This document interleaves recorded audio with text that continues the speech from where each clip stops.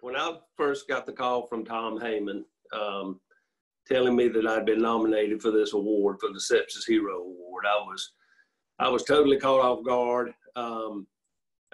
My initial reaction was I kind of chuckled and laughed, and I expressed to him that in my mind, the people who work at the Sepsis Alliance are the real heroes. The work that they do, that you people do on a daily basis, because so many people do not know about sepsis, and so many people, ultimately don't survive sepsis. It's just such a wonderful organization, and you're doing great work and educating people and saving lives, and that's what heroes do. But anyway, we kind of laughed about that, and I expressed to him how humble I was and how much I appreciated the award.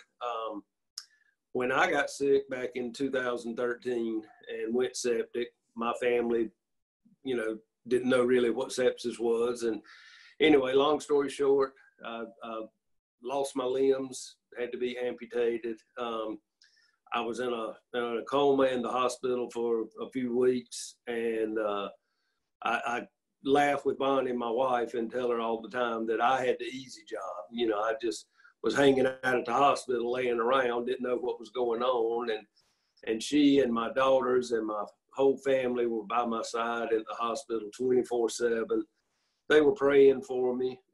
Friends of mine were constantly back and forth to the hospital praying.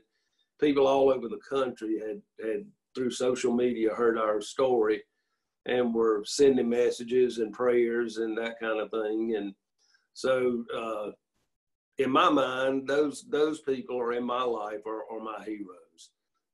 My family, my friends, the doctors that work so diligently and so hard to save my life.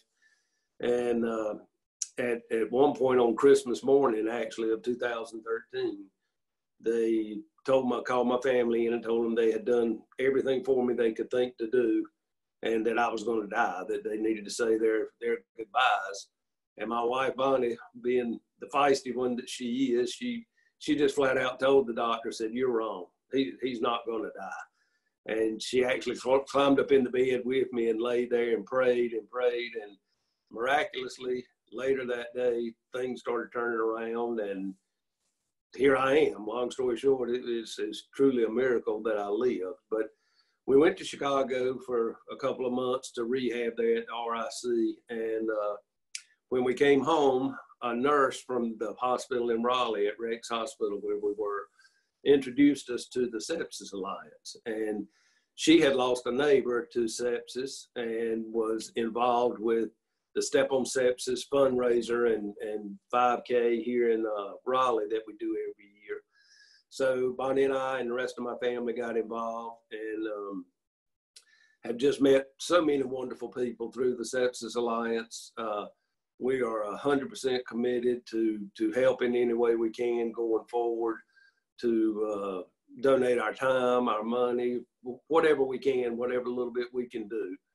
But just hoping that since this award has been presented to me, hopefully one day I'll earn the title of hero. Hopefully I'll share the message or help educate somebody on sepsis, and we'll in a roundabout way save a life. So it's just very humbling to me to receive this award. I thank you from the bottom of my heart, and I'm just thrilled to know that my family name will be forever associated with the Sepsis Alliance.